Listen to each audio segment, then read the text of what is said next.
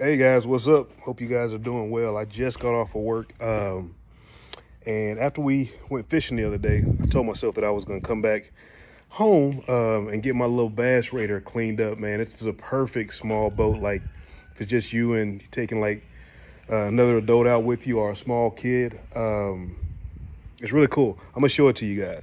So I got this about a year ago. It's a Pelican Bass Raider 10E. Awesome little boat, man. And that's my little trolling motor. It's only 40 pounds of thrust, but it gets us out. Like we're going small lakes and that, you know, just to go out and do a little bit of fishing. Gets the kids out where they need to go. I got some paddles in there. There's my life jacket. There's a weight capacity of it there, and here's the two seats that go in it. I'll set it all up here in a second so you can see it. I also have a like a marine battery box that I keep my motor in. So that works out great. I just set that usually in the center, just depending on where the other weight is positioned at. But let me get it set up and show you guys what it looks like when it's when the seats are in it. I'm not gonna hook the motor up, but I'll show you guys the rest of it. So this is how it looks when it's all set up. I usually just put the life jackets over the back of the seat. I'm gonna have to get some seat cushions from Walmart, make the fishing trips a little bit more comfortable, but it's got these little sliding grooves, man.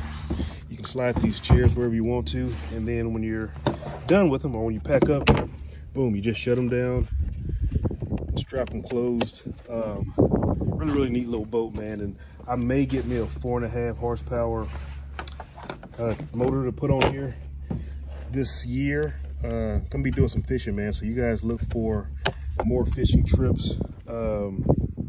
Yeah, man, I want to share this lifestyle with you guys, man. It's really a blast, man, to get out there in nature and be a part of what God has created for us. So that's about it, man. I just wanted to touch bases with you guys. Like, I get people asking me, what are you getting into today, or what's the latest thing that's going on? You guys do know I had a side-by-side at one point, but I wasn't using it, so I sold it. And I'm actually going to get a used four-wheeler that a buddy of mine's not using anymore. We're going to get that thing set up, man, so when I go out and take veterans out on these hunting trips, man, I can get them around and refill feeders and do all that stuff. And it doesn't take up so much space in the garage. And then later, once the need is there for another side-by-side, I'll get one. But I just wanted to share what I had going on with you guys. I got a project coming up, too, with this barrel. I'm going to make a protein gravity feeder out of it.